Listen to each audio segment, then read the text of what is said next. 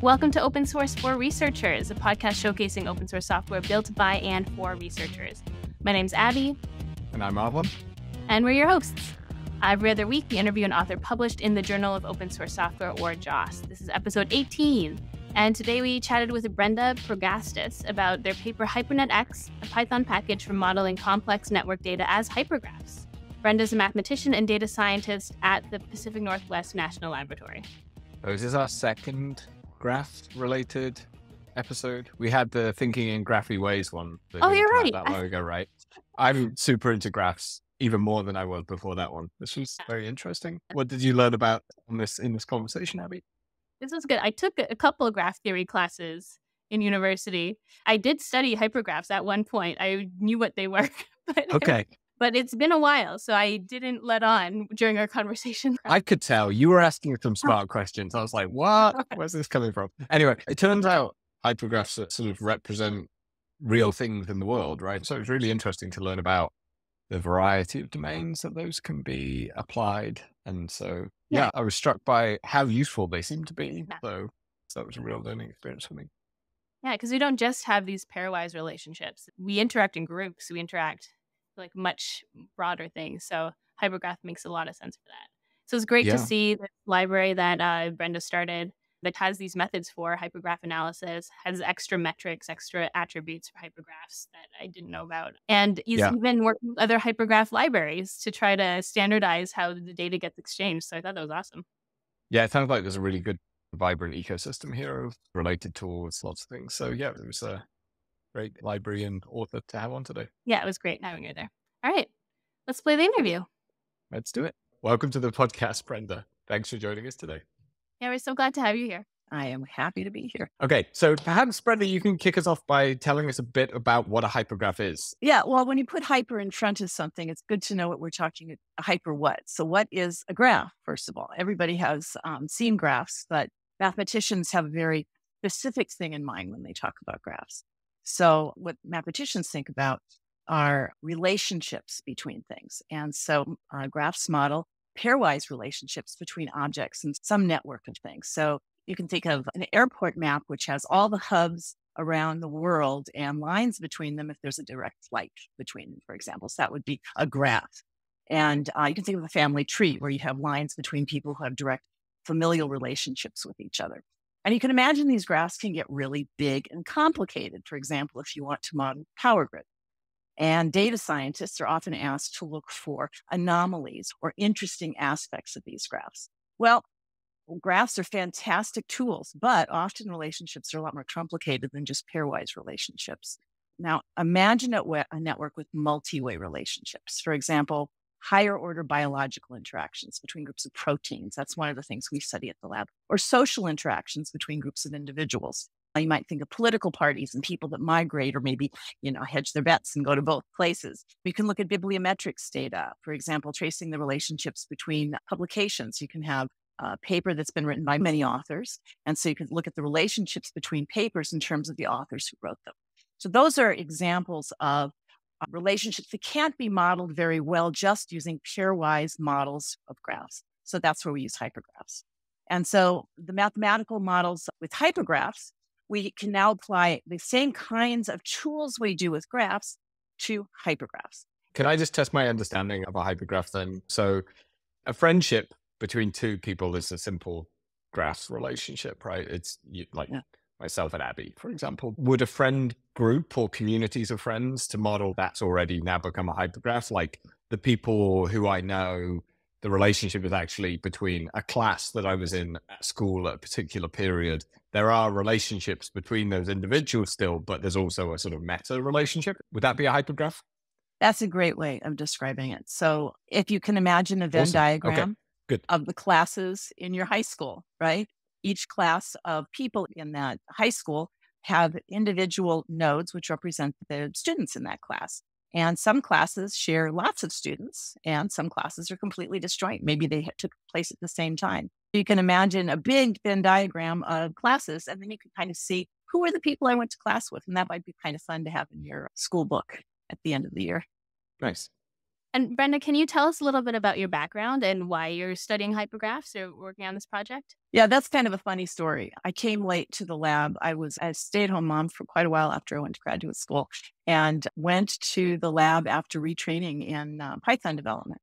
And so when I first got to the lab, I was just doing some programming, but then a wonderful man named Cliff Joslin came to me and said, I see you're a mathematician. Do you know anything about, homology theory and stuff? And he said, we study hypergraphs. And so I got into it just as a new thing, and it was so fun. I was able to use my Python tools to study them and to do the metrics on them. And the applications were interesting. I work at National Lab, and they have interesting data that they get from the government that we can study. And I met a lot of interesting people. And it turns out there's a huge community of people who recognize the need for understanding communities as being able to model those communities and being able to understand how they interact with each other. So yeah, that's how I got into hypergraphs. And the fact that I knew Python when I came into the lab gave a great opportunity for me to do programming with hypergraphs. Very nice. I was curious, I think you mentioned it just before, that you have some diagrams that you could show that kind of dig in a bit into sort of some of the examples of what graphs look like. For those people not looking at the YouTube video, this is going to be a slightly weird experience, but that's okay. Skip onto the YouTube and watch the podcast there. Sure. So this is an older version of a tool that was developed for HyperNetX to show hypergraphs and be able to interact with them. In this particular diagram, we have a list of papers, and there's 7 papers, and we have the initials of their authors. And so we can see paper 0 has 2 authors. This is a totally made up example. So don't imagine that there's actually an author FN there. But in the diagram, each of these squiggly or weird looking shapes represents a hyperedge. So I'll put paper 4, and paper 4 has 7 authors. And notice that paper 4 shares 4 authors with paper 3. Here's paper 3. So they share 4 authors. So if you can imagine now a huge network where you have maybe 1,000 papers, it might be interesting to ask which of these authors was maybe more influential throughout the network than others. So we might look for influential authors. We might look for influential papers if there's some other kind of relationships that were illustrated in the graph. But what you're looking at is really quite simple. It's just a Venn diagram with nodes and hyperedges. So from a simple diagram, you can model something pretty complicated in terms of sets of relationships.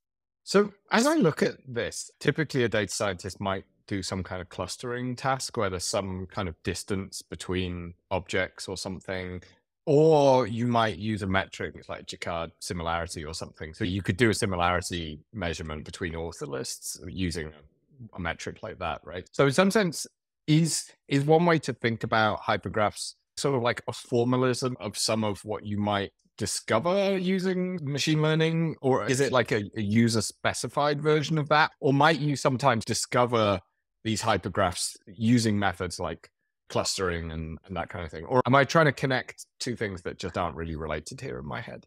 No, I mean, all of those are concepts that are very prevalent in graph theory, right? We look at clustering. We want to have ways of understanding groups of nodes.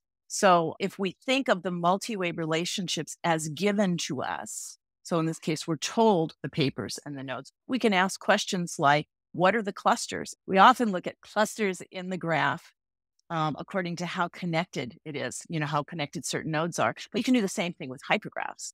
So we can look at clustering nodes according to the relationships they have in the hypergraphs. So that's a connection to clustering. As far as discovering hyperedges, that's a really good question, because one of the things that I'm interested in is how do you create a hypergraph from a graph? So if you have a lot of pairwise relationships, can you discover higher order relationships by looking at what those nodes actually represent? So for example, graphs are models of something. And so if we were to look at that, let's say the friend groups, and then we looked at maybe another relationship and we colored the friend groups, say by some association to a club or, their favorite ice cream. I mean, whatever it happens to be, there might be other associations that we might want to highlight in that graph. And so we can do that by just kind of circling. Maybe we have a bunch of relationships. People went to a party. This is where they met. They all met at this party and now they have a relationship. So we're going to put a sort of a circle around those. So if you can imagine having a graph and from that graph discovering higher order relationships, that kind of fits into the discovery side of it. But as far as using the hypergraphs, The goal isn't so much to discover the hyperedges as it is to use those hyperedges to better understand the relationships in the nodes. We want to understand the things these graphs or these hypergraphs represent.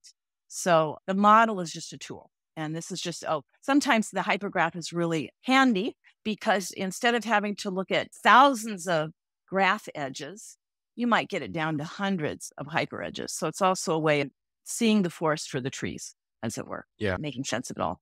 So my background in research is in a sort of astronomy related field. And I'm thinking about one of the problems you have when you look at the sky is things can be close to each other in angular distance, but they're actually nowhere near each other because it turns out that one of them is like 100 million light years further behind the other one. And so actually, I think in this model, the initial graph you might draw is like how far it is away projected on the sky. But what would make it into a hypergraph would be, well, if I knew the redshift, if I knew the actual distance, the hypergraph then would represent a cluster of objects that are physically close to each other and are gravitationally bound, for example. And that's actually astrophysically real, whereas just seeing them all projected against each other, you don't have enough information to know without those extra.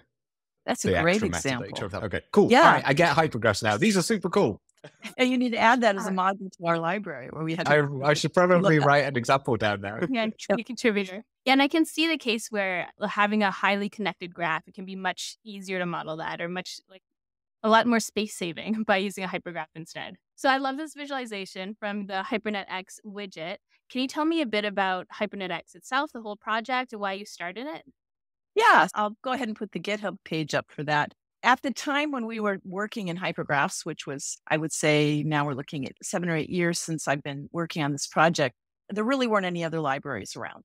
There were graph libraries. Probably one of the most used one, at least in my area, is NetworkX. And NetworkX is so well written, and it was started by another national lab. And so we started developing these methods for hypergraphs and putting them into Python modules. And so my background had been, when I sort of learned about Python, I had learned quite a bit about open source projects. And I thought, this would be really cool if we could put this on GitHub. And so that whole process got started, and we built it to model after NetworkX because we were so impressed by that library. It's well documented. It mentions the papers that inspired different algorithms. And so we hope that someday we will be able to say that we're on the same level, and we're still very much their junior. But as you can see on our webpage, we have quite a few commits.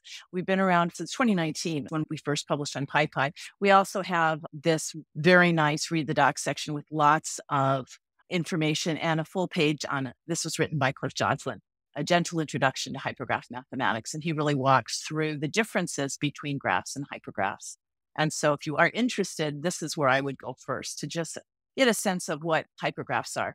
So this has been a bit of a labor of love. I often joke with people that HyperNetX has two parents. I'm the mom who stays home and writes the code, and Cliff is the dad who goes out to get funding for it.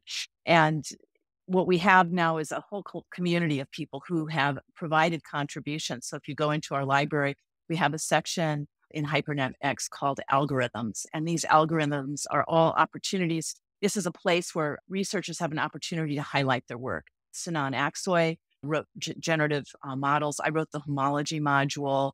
The hypergraph modularity comes from an external contributor, Laplacian clustering. Sinan wrote that. I wrote the centrality measures, and Nicholas Landry, who inspired the XGI hypergraph library, contributed the contagion module. So it's a growing community of people. And I want to mention here, there are other hypergraph libraries. And I just want to say that we all kind of talk to each other because the hypergraph community is growing and we want to support each other and we all have something to contribute. So I actually had a meeting just 2 days ago with the authors of XGI, Hypergraph X, and Simple Hypergraphs, which is written in Julia, and also somebody representing NetworkX. And we're working on an interchange format so that we can standardize how hypergraphs are saved in JSON files and be able to share them across our libraries. I get very excited when I talk about this community because it's fun when you discover something that you can do with a hypergraph and being able to implement it in Python. And then along with the algorithms, we have tutorials. So every time somebody creates some new ideas, there's a tutorial that goes along with it. So somebody can actually walk into a tutorial and see how it's run. For example, in homology, if you don't know anything about homology, that particular tutorial actually walks you through on how to compute homology and then doing it in Python. Hopefully we'll get people to try it out. That's amazing. And this all seems very much in the spirit of open source, where you're collaborating with other projects, you're creating the standard to share data, and you're adding these tutorials for everything. So I really appreciate that.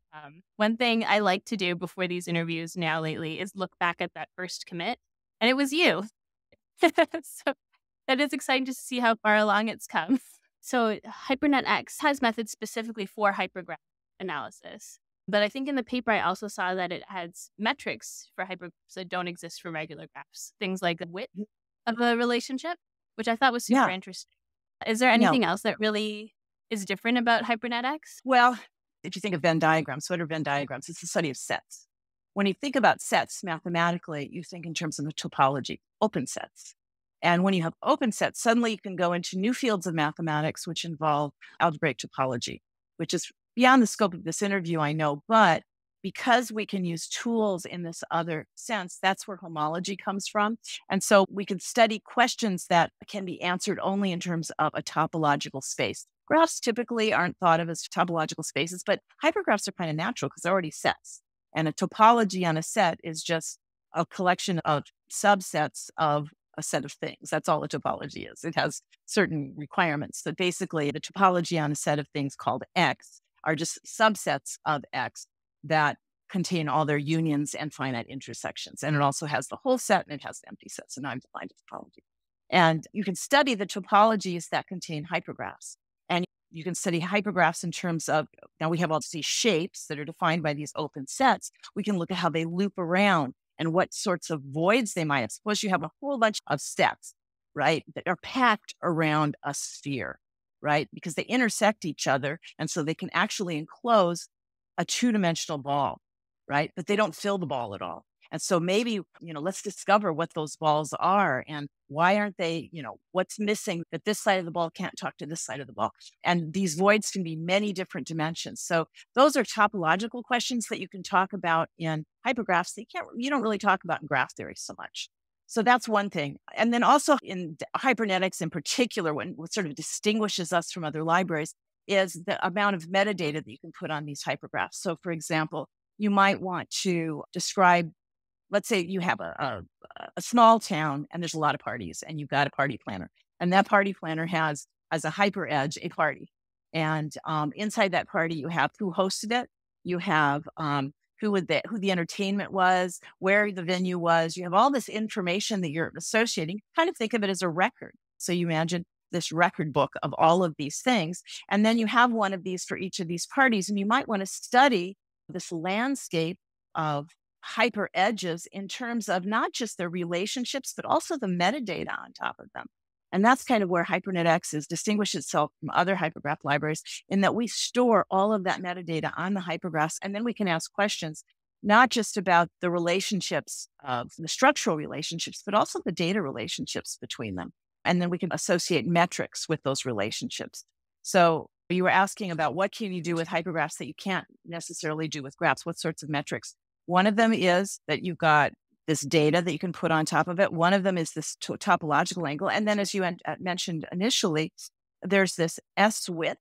So when you talk about two hyper edges intersecting, they can intersect in multiple nodes. And that intersection size is the width of the intersection. So we can talk about a path going from one hyperedge to another hyperedge. And then we can talk about the width of that path according to the size of the intersections. Well, now when you talk about a path, you can talk about things like distance. What's the distance between two hyperedges? And that distance might require the width of the paths to have some minimal number. So you might have what's called an S distance. So now we look at the distance between two hyperedges if the width has to be at least 2 or 3. So that's the S distance. So yeah, there's a whole slew of things that we can do with hypergraphs. And a lot of researchers have explored these things. There's also, of course, learning hyperedges in machine learning, which we haven't been doing yet, but that's an area that we'd like to investigate. I did see the thing about metadata in the paper, but I don't think I grasped it until you were talking about that example. So thank you for that. Yeah. That's useful. So it sounds like they're a really rich tool, if that's the right word to use, or a methodological approach. What are communities where researchers most resonate with these use cases outside of just the study of hypergraphs, which I'm guessing is a thing as well, but where do people apply them?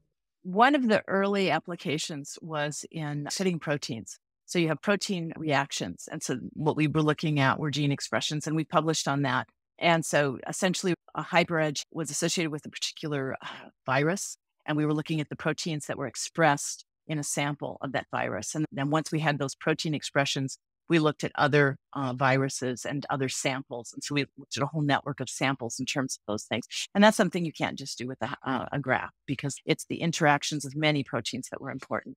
And then another example might be DNS data, for example, domain name services. If you want to look at IP addresses and their domain names, a single domain name could have multiple IP addresses, and similarly, the same IP address could be associated with multiple domain names. And so you might want to study a network in terms of those associations, those many-to-many associations. One of the things that's fun to play with, and is interesting too in terms of bibliometrics, is to look at, let's say, archive data. And you want to study papers, and those papers that have authors, and you look at the landscape of these authors and papers over time. How do things change over time? The subject matters of, for example, machine learning is so dynamic. And you can look over time to look at the landscape of the papers in terms of the authors and how an author's interest changed over time. Really, any situation where you have many-to-many relationships. I think graph networks, if you go on, for example, Wikidata has a huge knowledge graph or property graph of data that you can find if you go online. And that's a big graph. It just associates the IDs of people with their relationships to different things. Could be to colleges or whether they're married, all sorts of associations. So if you imagine that huge knowledge graph, it's interesting to ask about, if you take a Wikidata for a single person, treat that as a HyperEdge. And then you can take all of those Wikidata pages and look at them as HyperEdges in a huge hypergraph and be able to common relationships there. So again, it's a tool to model data. And so, in the gene expression, we were interested in knowing which genes were the most prevalent and important to those particular examples. In a DNS, we might look for aberrant behavior, or is there some malware involved possibly somewhere? And the way you discover things often in data science is just looking for anomalies, looking for things that are different than other things. Great. Yeah, it's amazing. And speaking of Wikidata and these biological systems, how large of a graph could I model with HyperNetX? Like, how does this scale? Very good question. And that is always a problem, because if you think about it, graphs, as they grow, you're only growing by multiples of 2, right? If you start working with hypergraphs, it's 2 to the power of however nodes you have. So it's just, instead of n squared, it's 2 to the n. HyperNetX can comfortably handle up to about 1 million nodes. Last night, I wanted to test it just so I could give you some better idea. I had a 2 million node HyperEdge, actually with 2 million relationships. It took me about 3 minutes to instantiate a hypergraph with 2 million nodes and about a minute to compute the connected components of that hypergraph. So that gives you an idea. And that's small. 2 million nodes is a toy in most cases. So in order to scale this, we really need to use something that's a little more powerful. We are working with some other languages like Rust to see if we can scale it up. Simple hypergraph, which is written in Julia, does scale to a much larger graph, but that it doesn't hold data, which again is one of the reasons we're talking to all the other hypergraph libraries, because some of them scale better than HyperNetX. We hold data a little bit better and have certain tools that they don't have. But in terms of if you just want to use HyperNetX, the Viz tools are only going to work on small graphs. We do have drawing tools. You can look at diagrams of hypergraphs, but you get an absolute hairball if you try to do it with too many nodes. But as far as the metrics, I would stick to probably less than 1 million if you want to get any performance at all. And is that on your local machine? That's on my local machine. You would have to rewrite some of the tools to get anything off a CPU if you wanted to use anything more extravagant. We haven't done that. Yeah, so it sounds like it's fairly sort of computationally traditional in the sense it's like CPU and RAM and whatever you've got on the machine. That's what those are the upper bounds by the sounds of things. Yeah, and in fairness, the data sets that we were studying weren't that big. Oftentimes, the biological data that we were using, we had CSV files that weren't even that big. But when you start looking at, say, the Wikidata, and you want to look at those as nodes, That is huge. And so we would subset it out to study it in HyperNetX. And most data science, I mean, your brain can only handle so much at once, right? So oftentimes you can only handle so much data and inspecting so much data at a time anyways. Yeah, that makes sense. I wondered if we could skip a little bit to talking about the JOSS process. I was just curious what the review was like for you. Did you all have a good time? Like, what was the experience, and why did you choose to publish in JOSS? That was interesting because another hypergraph library, XGI, Nicholas Landry, asked me to publish in JOSS because he wanted to cite our library. He said, the process is really straightforward. They're very fast with their reviews. It's a great journal to get in and to highlight our library because we didn't have a formal publication on HNX. And so the process was pretty straightforward. We did have one reviewer who really went through our library and found every single thing, in terms of formatting, syntax. He found some bugs. So we spent a lot of time cleaning things up so that we could please the particular reviewer, which was good. It kind of opened our eyes to a couple of things that we hadn't been paying attention to and forced us to be a little bit more professional and less researchy. And so the JOSS process overall, I have to really praise it. I have submitted things to journals where I didn't hear back from them for a year, and I heard back from them very quickly. I think it was, within a couple of weeks of submitting. We're definitely faster than a year, but yeah, so that's good to hear. Cool. And looking at the software, you do have quite a few contributors on GitHub. So what kind of skills do people need if they want to jump in and help you, and how do they get started? That is a great question. We're starting to get more pull requests. So I think that to really get into it, you have to really know how to write Python code, obviously. And we do have relatively high standards for just the syntax and being able to have adequate comments. We have a standard way of doing that. You can look at our Read the Docs page to get a sense of how to contribute. The main contributions we're seeking, though, would be in the area of algorithms.